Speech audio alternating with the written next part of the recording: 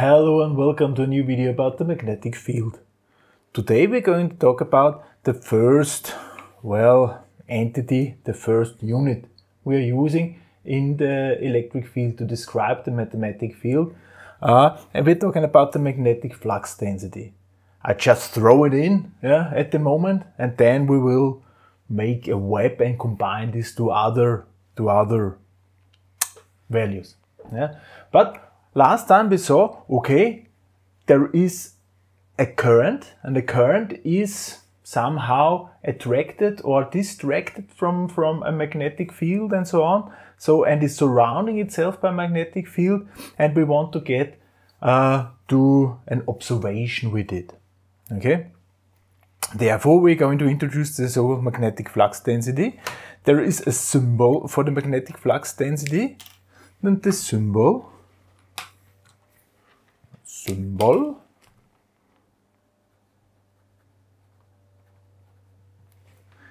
is B. B is the symbol, and the unit is called 1 T, Tesla. 1 Tesla. It's because of the physicist and not because of the engineer, the inventor Tesla, and not because of the cars, Tesla, right? That's the unit of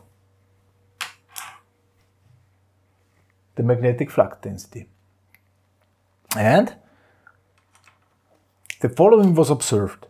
So when there is a moving charge, like a current, then we have a force at this moving charge because of the magnetic field. And so let's say we have here somewhere a charge. This is Q, our charge.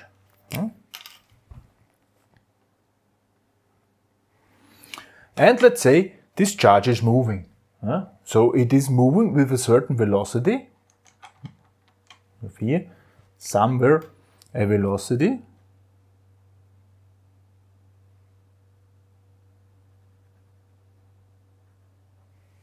Like that. That's the velocity this thing is currently traveling with. Make a little arrow to indicate, okay, it's a vector. So it has a length and a direction. That's the velocity. And now, let's say we are traveling through a magnetic field. Okay? We're traveling through a magnetic field, and let's say this magnetic field, this B, has also somehow here. That's B. It had also a direction, so it's also a vector at this point where the charge currently is a B. And in between we have a certain angle, and I call this angle theta. I could write alpha, but this does everybody. So theta. It's just a name, it doesn't really matter. And then it was observed that there's a force applied to this moving charge. How is the force applied? We have two lines, and those two lines, they define a surface, a flat surface. So those two lines define a flat surface. And the force is rectangular to the surface, so 90-degree angle to this defined surface. There the force is. And in which direction? Because it can be up or down, if you want to call it like that. So away from our level, from our surface. Well, here we have to think about the right-hand helix, and we are turning this direction of the velocity. We are turning in shortest possible way. So in this case, we would turn it like that here, tick, tick, tick, tick, tick, tick, into the direction of the magnetic field of B. We're turning it into. And the right-hand helix now, if we turn this in this direction, a right-hand helix would travel up here. Now I hope I can manage to draw it so that we understand what I'm talking about. Here, this is the force F. This is the force F, and it is rectangular to this, and it is rectangular to this. So there is the surface, and it's going up. In this direction should be up, yeah. You know, it's always a representation, drawing something on a flat sheet of paper and saying it looks three-dimensional, but I hope you can imagine. Yeah? So turning V into B, and then a rectangular to this surface, V and B defined, there is the force. Okay, so now we have the force. And it was also observed that if V and B, so if this theta is also rectangular, then the force is at the maximum value. Okay? And if V and B point into the same direction, so if theta is 0, force is also, there's no force suddenly. So if we're traveling along with the magnetic field, no force. If we're traveling exactly against, so if theta is 180 degree, then we are also having no force. So 0 at 0, 0 at 180, maximum at 90. There is something we know, sine, the sine function. So let's try to find out what is defining this force. So this force F equals, the bigger the charge, the bigger the force. All right, big charge, big force. So it's Q. Big velocity, big force. All right, so it's also multiplied by V. All right? And of course, big magnetic field, big magnetic flux density, big force. Yeah, B. But I cannot just input a multiplication there, because then we would lack of this directional aspect. So I said, okay, a 90-degree maximum, this is not somehow pictured if I just make a point here and make a product of those two values. So I don't make a point, I make an X. This is the vector product, this is called.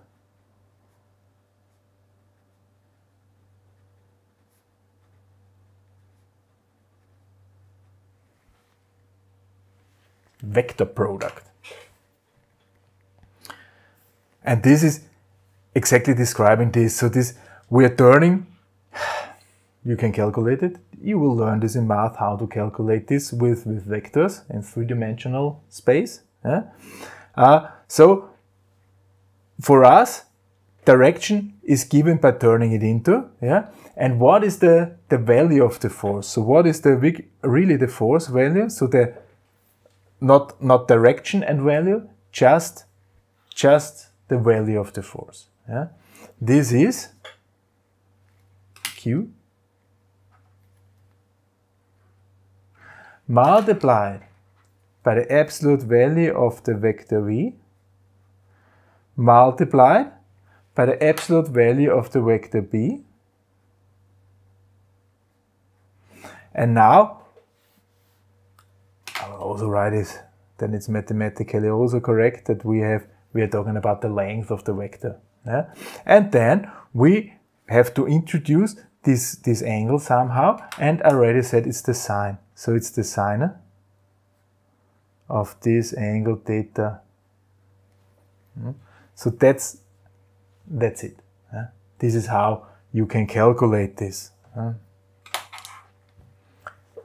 You know the direction then, and you know the value. This is the force which is applied from a magnetic field to a moving charge, to current. Actually, if it's current is moving charges. And this is the formula about it. This is called Lorentz force.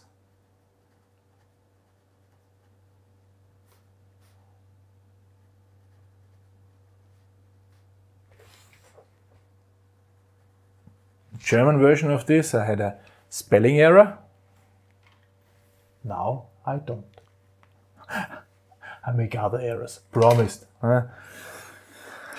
Yeah, that's the Lorentz force. That's called Lorentz force. So Lorentz force is applied to a charge, a moving charge in a magnetic field. A Lorentz force is applied. I will try to make an example. I'll try to make an example. Let's say we have somewhere an electron, E, here. There's an electron, E minus, okay?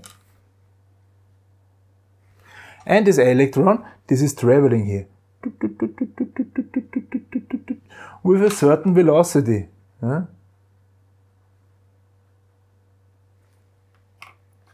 And suddenly we will enter an area here.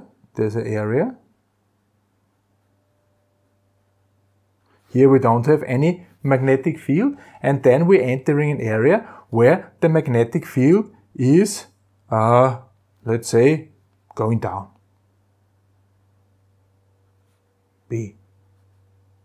In the whole area, it's a homogeneous field going down. And here, when we are entering this magnetic field, V is in this direction, B is in this direction. So we are turning V into B. Yeah? We're turning V into B. So we have to move in this direction, right-hand helix. So actually, we will apply a force here in this direction. Yeah? So this is the Lorentz force, which will be applied starting here. Yeah? So actually our charge, what is our charge doing? Our charge is starting to move in this direction, yeah? And it will describe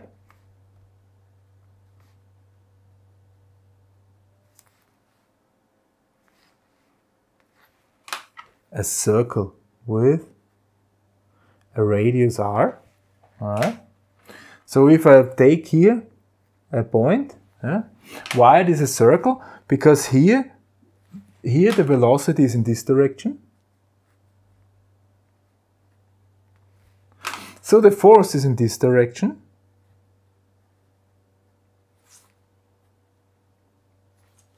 And here we have centrifugal forces. I call it Fz. Centrifugal forces, and this is actually m multiplied by v squared divided by r, the radius. And here, when we are exiting this magnetic field area, yeah, then we are traveling in this direction. So this should be the trajectory this electron, at least we think this is the trajectory this electron is describing. Let's calculate this a little bit. Here, let's say here B equals, I don't know, 2 Tesla. Why not? And here the velocity is very high because I think an electron is at very high speed. It's just flying through the space. Wow! It's Porsche electron, a Ferrari electron at, let's say, 2000 meters per second. Not even. Ferrari would reach 2000. It's very fast. It's very fast. Okay. And this, by the way, 2 Tesla is also very high. It's also very high. So we have high velocity. We have high magnetic field. So we should see a high force, I would say. So what is the charge? The charge Q equals E minus, and it's minus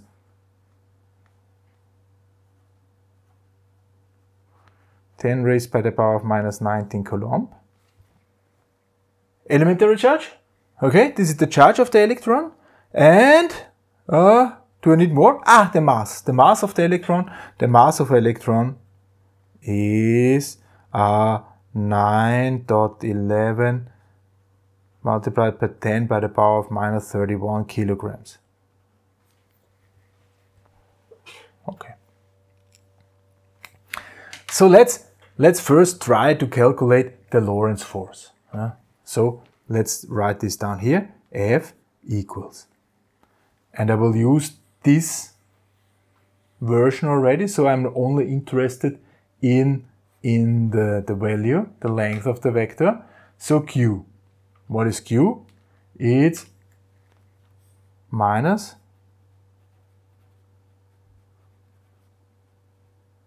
Coulomb. Okay. Then multiplied by the velocity.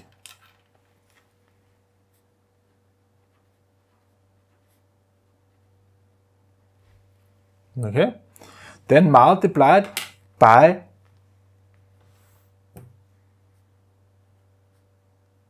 the flux density. Then multiplied by sine of theta.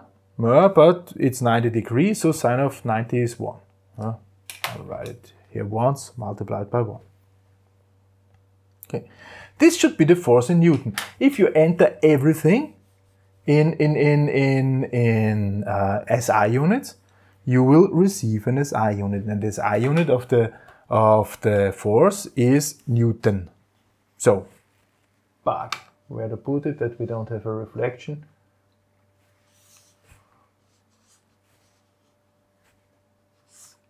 Here somewhere should be correct. So let's see.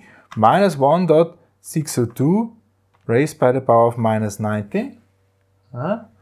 Multiplied by 2000 multiplied by 2. Multiplied by 1 I will not enter. And this is our force in Newton. It's a tremendously 6.408 multiplied by 10 raised by the power of minus 16 Newton. I mean, hello? I'm teaching in the Department of Mechanical Engineering. And a mechanical engineer, if it is this is a force? This is nothing. Yeah, this can be a force. So if this force is very, very low, then we would probably just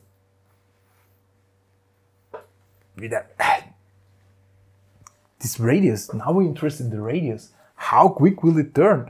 And now it's interesting. We have minus force. We have a minus force. So actually the force is pointing in this direction. Aha!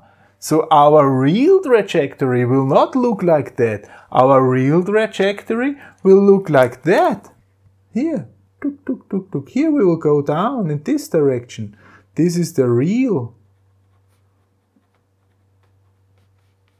trajectory. I hope this is spelled that way. Real trajectory. Yeah, because the force is minus. Yeah? Because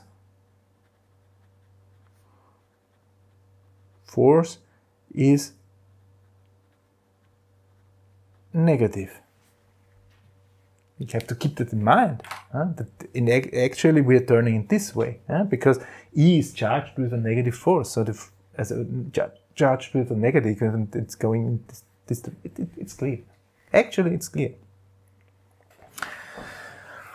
Now let's calculate the radius. So we have the centrifugal forces here, okay, and the centrifugal forces, and I mean, it will move in this direction. At this point it will move in this direction. It will not move somewhere. So if those and this force are equal, if those two forces are equal, the radius is exactly right, that it is describing this circle line. Okay? So actually what we can spell is that we have an Fz which equals F, which equals M multiplied by V squared divided by R.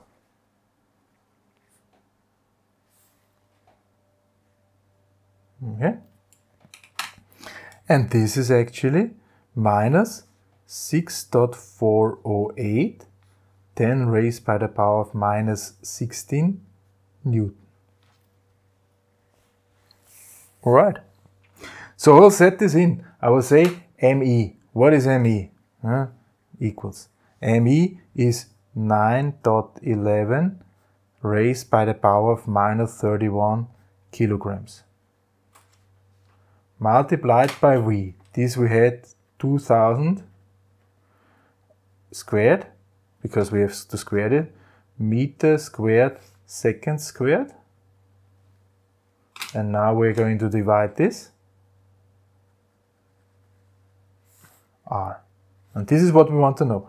So I'm doing my little trick, my mathematical trick. So bring this R on this side, bring this to this side. So R equals, and now let's note it once again. I will write it now, everything in the same color. 9.11 raised by the power of minus 31 kilograms multiplied by 2000 squared, meter squared second squared by second squared, divided by minus 6.408 multiplied by 10 raised by the power of minus 16. And now Newton is kilogram meter by second squared. Okay, let's see if the units are turning out correct. So second squared are gone, kilogram is gone, 1 meter, leaving us in the unit of meters. This is good. So if we want to calculate a distance and we are getting out meters, so this means the unit already fits. So let's see what this is happening. Now 9.11 raised by the power of minus 31 multiplied by 2000 squared divided by minus 6.408 multiplied by 10 raised by the power of minus 16. Oh, this I done wrong. Minus 16. This is how it should look like. And whoop! This is not that low as we expected. So we are actually getting minus 5.687, 10 raised by the power of minus 9 meters. These are minus 5.687 nanometers. This is turning around pretty quickly, right? This is here 5.6 nanometers.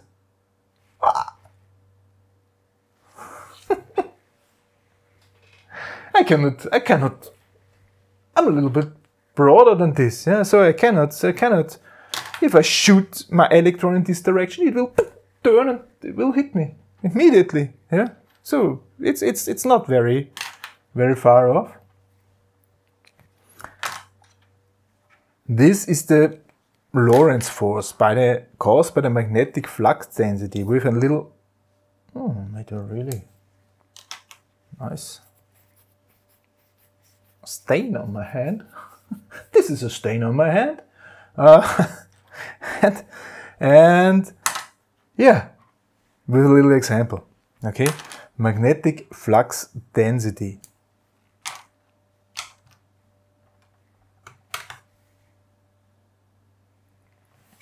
And if there's a magnetic flux density, there's also a magnetic flux. This is what we're going to talk next time. Next time we're going to talk about the magnetic flux actually. Yeah, for this time.